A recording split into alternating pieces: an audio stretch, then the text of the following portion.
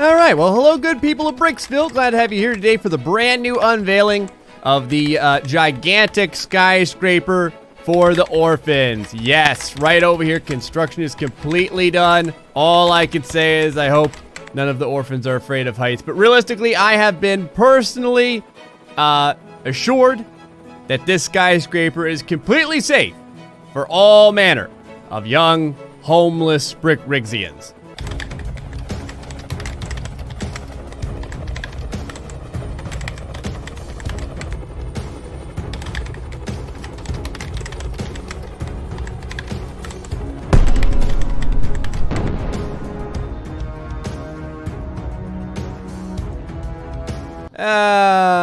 You gotta be freaking kidding me.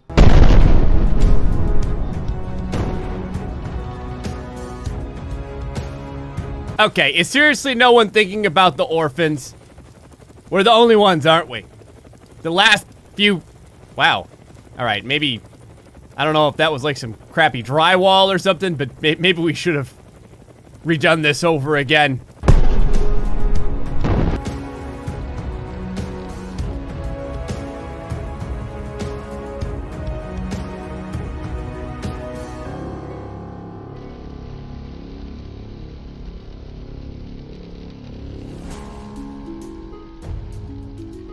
Okay, that's it. Somebody's gonna pay for this.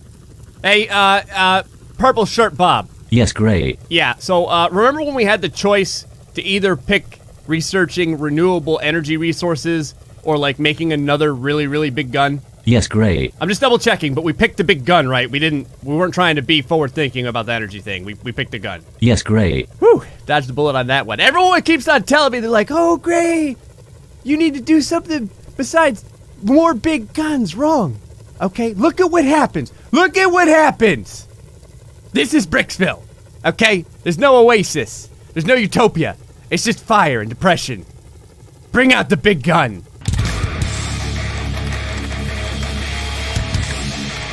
All right, Farmer Bob, listen. I mean, I don't want to make you nervous or anything like that, but that's a lot of money you're driving right now. Okay, it was either this or renewable energy and free bricks for everyone. We went with the giant cannon thing. So, thanks to your new training, there's 4 buttons on this one. Okay?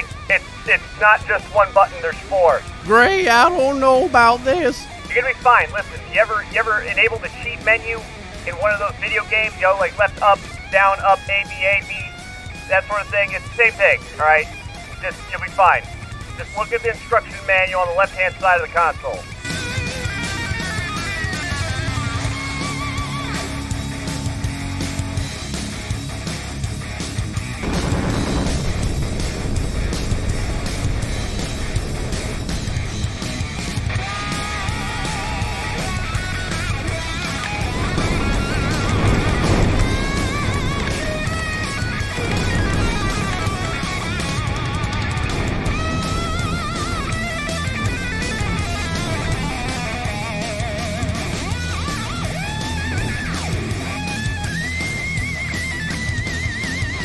That's what I'm talking about, Farmer Bob. Hit him again.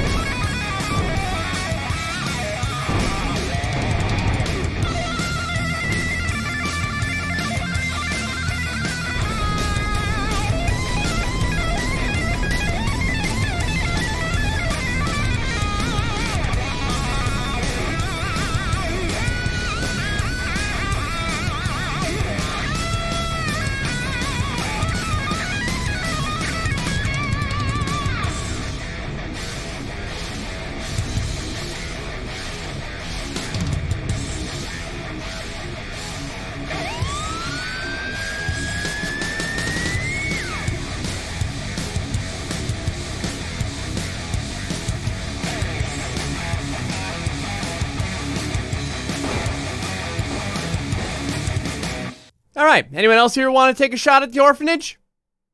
Anyone? No? And that is why you always invest in big guns.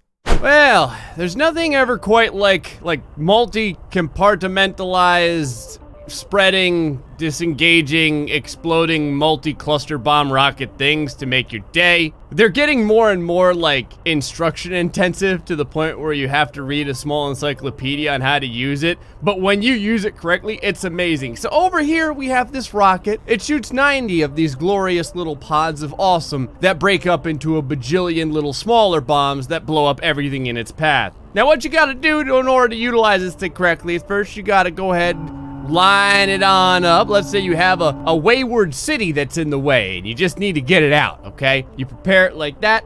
Then the next thing you gotta do is fire your weaponry into the sky. Oh, let it a little bit higher, maybe, right about there. Fire your weaponry into the sky. There she goes. Now, once you're at your height that you like, then you've got to release the chunklets right here. I'm doing this so that you can see the chunklets release. Then you've got to spread your thingadoos.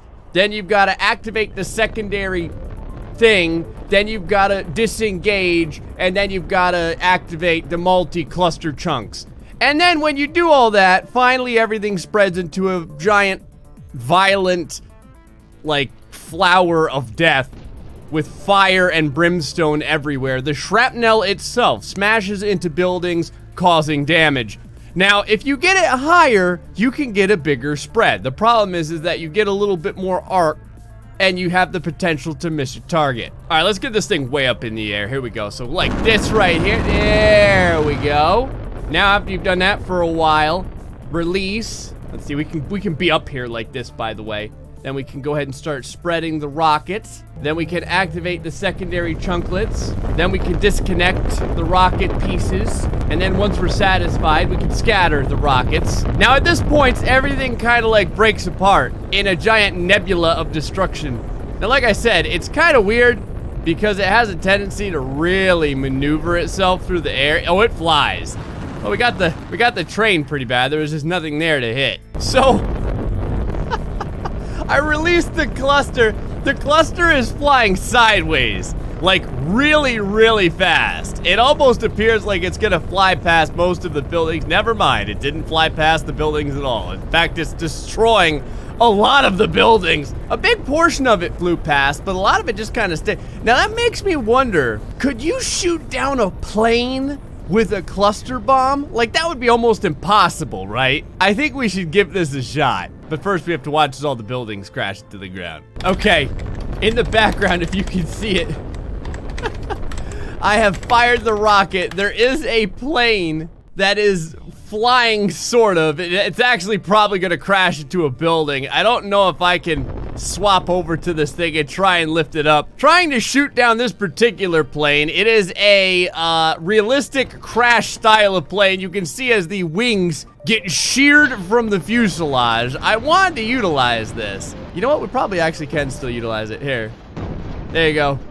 Now we've got the plane there. That's one way to make it happen. It is kind of working. All of the giant chunklets of firepower are just flying through the air. Somehow quite a few of them are missing this thing. Some are bouncing off of the wings, not exploding somehow, but whatever. The entirety of Bricksville is going down in a giant firestorm of pain. And really the plane itself appears to be okay for the most part. I mean, other than the fact that it's going to crash into the ground and be somewhat sad because of that, it still looks mostly all right. So, yeah, you can throw a mortar at it, but it really doesn't do a ton. Okay, now there's a lot of stuff hitting the plane. Now I think we've got more of a direct hit that you can expect if somehow you manage to line up the destruction appropriately. Yeah, there's almost nothing left of the plane. The little nose there where the pilot might be is the only piece that's even sort of in one chunk. Now, the housing district kind of had to pay the price for this, but you know, this giant, all of Bricksville's a giant testing facility. Everyone here that buys property knows exactly what they're getting into. They can either go here or they can have a slightly more stable life over in Bricksburg, but if you go to live over in Bricksburg, there ain't no water zero. All right. It's time to see if bigger is better. Look at this. Now, you're a baller when you can afford a yacht, but you're beyond baller status when you're cruising around in a hover yacht. Yes, a hover yacht. Now, I wanted to see if giant missiles could take down this hover yacht. We've had a lot of cluster-style bombs recently and small little missiles that shoot a ton of them. But whatever happened to gigantic, ridiculous-sized missiles? Do they still pack a punch? Let's find out and see if we can take this thing down. But before we do, let's go inside and take a look at all the various objects in here, like the humidity control and the auto buoyancy and the light detection. See, I don't even need to move through this thing because it's flying on its own. So it's kind of like giving you a tour without me having to really do anything. Oh, wow, there's a giant television and a women and men's room right up in here. We're kind of inside of it. In the places that you should never be. We're in the women's room right now. Well, as a guy, I'm in the women's room right now, I guess. But we're just inspecting it, okay? Don't do this. Now, supposedly this thing has like auto crash detection. So it'll fly, and it'll like dodge stuff on its own. That's pretty amazing. All right, the yacht's coming at us. Never mind, the yacht just decided to take a nosedive into the ground. I'm not really sure what happened. Okay, the yacht is annoyed. The yacht is starting to lose like the spinny pieces now. It's resting on a house. It has beached itself on this tiny residential home. I'm not sure why. Okay, we got it moving forward again. Okay, yacht. It's time to say your prayers. So I think you open the thingy here, like this. And then all you have to do is fire this thing, and then you're good to go.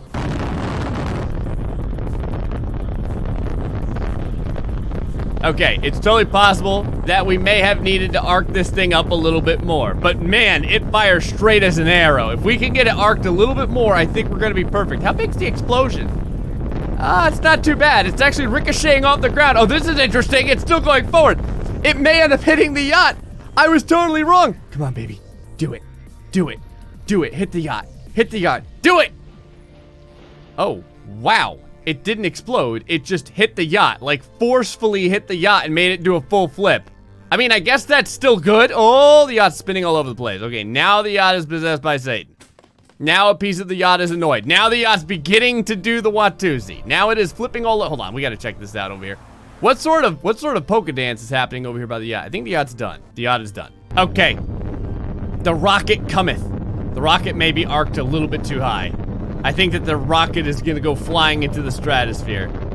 Oh wait, the rocket's starting to arc downward. Oh please. All you have to do is kiss the top of that yacht. That yacht is looking at you sideways. It's calling your mom all sorts of undignified things. No, the rocket's just barely gonna miss. All right, we're getting closer. The rocket is now getting very close. That was the explosion. Here comes the shrapnel. Just barely misses the yacht. How could this happen? I'm gonna turn this thing sideways. Oh, never mind. It took out a building really good. All right, rocket is inbound. Arc is looking okay. Again, it may bounce. Wow, this thing really gets some height eventually. Yeah, we're gonna have to arc it even further. It's gonna bounce off the ground. Will the explosion give it a little bit of a kick in the underside? There's a lot of fire. No, nothing. Rocket skips underneath. That's actually kind of impressive in its own right. The rocket went underneath the yacht. Look at how close this is gonna be. At this point, it's like a millimeter away from hitting. It's like its own challenge. The skip the rocket underneath the yacht challenge. All right, when in doubt, you know what Gray always does. Get closer. Fire the rocket, for the love of all that's holy. Okay, you beautiful yacht beast. All you have to do is just raise yourself up ever so. Oh, this is gonna be perfect. Wait a second. Are you serious? Are you serious right now? Are you serious? Look at this. It was like 6 inches. 6 inches of a miss. Wow, it actually did get some damage on the underside from the explosion. Oh, it blasted the entire rear end of the hovers. Do you have any clue how insane this is? Oh, I hit the antenna in the front. Oh, wow. I thought I was gonna go over the yacht and it hits like the smallest part of the yacht possible. Oh, look at it float. It's still floating from the shockwave. It's staying up in the air. This thing's incredible. It's right. It refuses to crash, even though it got hit so hard.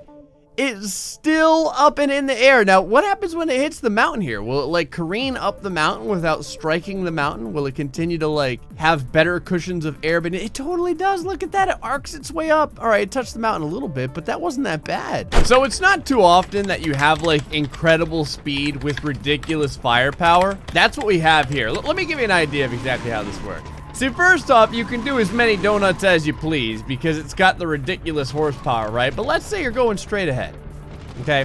And let's say over on your left there's some would-be scumbag explosives.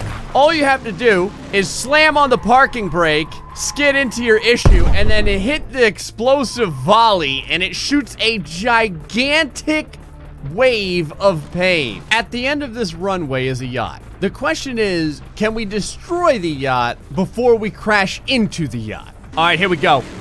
We're going. Right about here, I'm gonna start firing. Now, I don't even know if these projectiles can reach that yacht yet.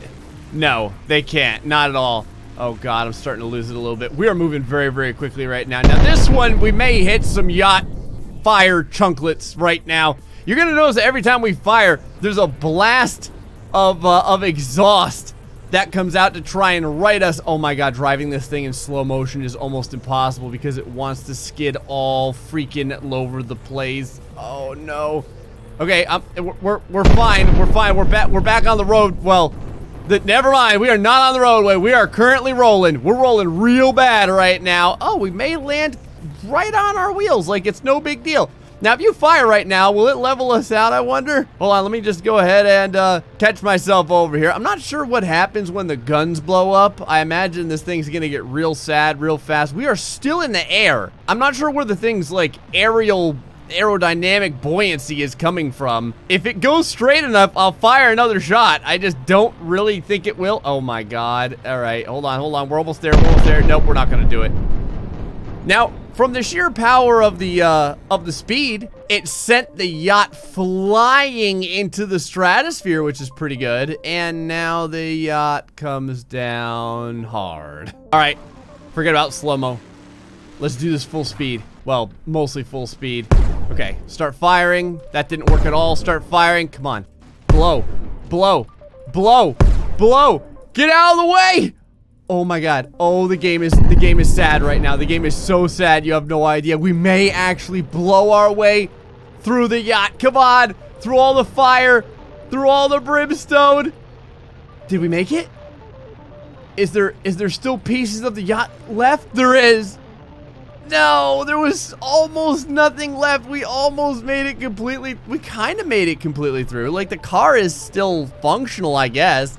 Let's see, can it land it? Totally landed it, and off it goes. That right there is a successful challenge done. All right, let's see if we can blow through the orphanage tower because I'm a masochist and I want to see if this works. All right, start firing. We should get some. We got some hits in for sure. Looking good. Come on, clear out of the way. Clear out of the way. Oh, Lord.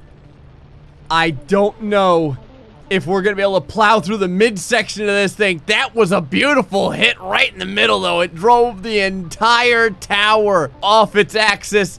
And did we land it? Totally landed it. There you go. And once again, the Rolls Royce of satanic firepower drives off into the sunset. This thing's like a tank. Like, I can't believe how well this thing holds together. Anyway, that's gonna be it for this episode of Brick Rigs. Just to let you know, we're not responsible if the shock rounder crashes your game or annihilates something unintended. Anyway, folks, until the next time, stay foxy and much love.